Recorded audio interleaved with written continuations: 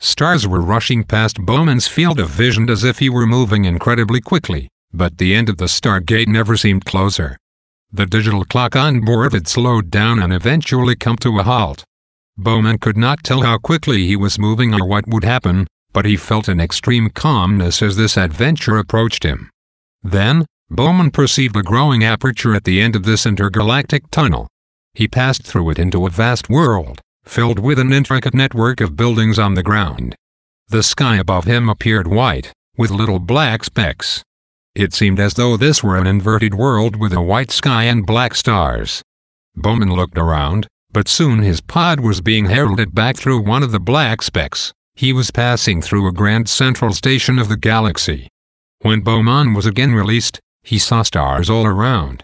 He looked back and saw the opening from which he had come, being slowly replaced by stars, as if a rent in the fabric of space had been repaired.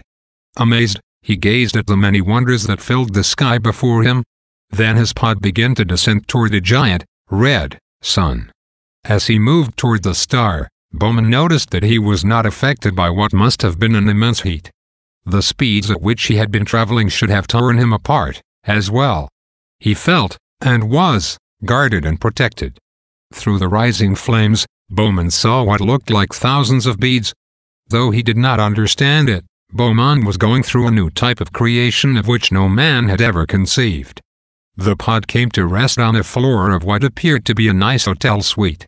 As Bowman looked around, all of the normal accoutrements of home surrounded him, from a bed and chairs to familiar artwork. Only his pod was out of place. He explored the suite to find a refrigerator and familiar-looking boxes of food. Inside the boxes, though, was only blue goo that resembled a pudding. Bowman tasted it and it was reasonably good. The books in the suite had recognizable titles, but were empty inside. Bowman lay on the bed and began to watch TV. The programs were old, about 2 years out of date. Bowman realized that the suite had been constructed on the basis of television programs, used to gain information about what would make a normal human feel more at ease. Tired, Bowman extinguished the light and went to sleep for the last time.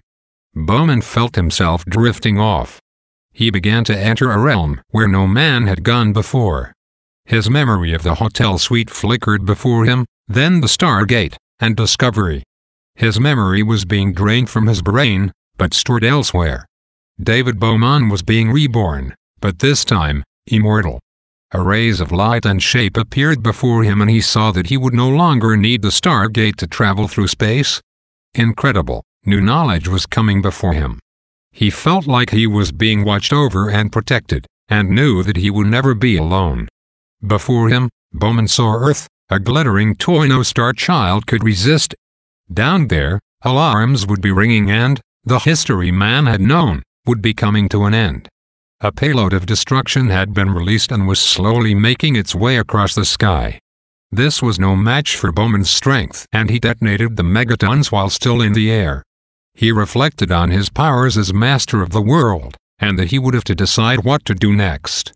The end of the book is a bit tricky. Bowman is granted the gift of the technology that the civilization that built Me-1 had come upon. He is immortalized, turned into energy, and given immense powers to move and impact the physical world simply through an action of his will. He returns to look at Earth. The writing of the final chapter is metaphorical and a bit obscure. The slumbering cargo of death is a nuclear weapon. Bowman has returned to see Earth, just as a nuclear weapon is being released. Instead of allowing it to fall back to Earth and wreak massive destruction, Bowman detonates the weapon in the air. This produces the false dawn,